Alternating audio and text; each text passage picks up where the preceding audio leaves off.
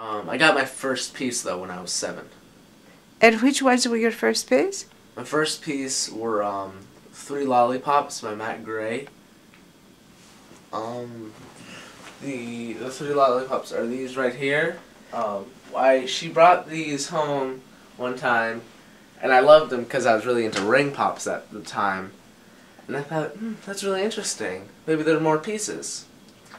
Then one time we went to the Sarah Meltzer gallery, and we got this piece by Jan Albers. I totally fell in love with it. I really wanted to eat it when I first saw it. So that's why we installed a plexiglass. And when all my friends are over, they all want to just bust open the plexiglass and eat all the candy. How do you protect your collection during parties with your young friends? When my friends are over and they look at this, they sometimes try to eat it, so I end up putting a note over it saying, "This is art. Do not eat." And sometimes if they really want to eat it, I just take them and hide them somewhere and take them out after they leave.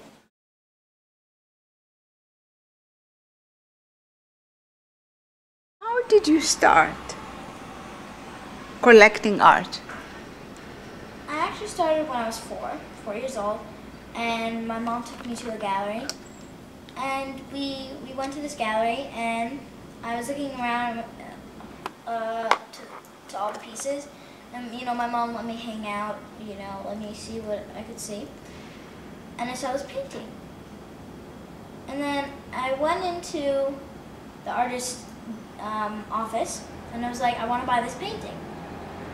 So he put one of those red marks or blue marks to show that it's saved or bought. And my mom came in, she's like, what happened? And I'm like, I bought a piece. Tell me something about this piece. How did you choose this piece? Well, this piece I'm obsessed with. I saw it, I was at a fair at Artscope in the Hamptons, and I was walking around, and every time I would turn around, I would see it. And I would see it, and I would see it, and then I had to buy it.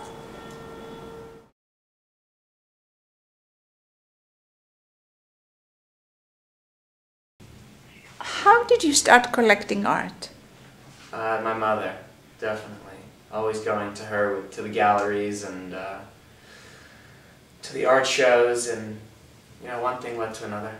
Do you believe that small collectors have changed the whole idea of what art collecting means? Yeah, I do. I think that art collecting has become more of a sport and a competition between the various high society wealthy people. See who can have the most expensive, the most flashy. And I really think the whole art world has turned very commercial and very materialistic.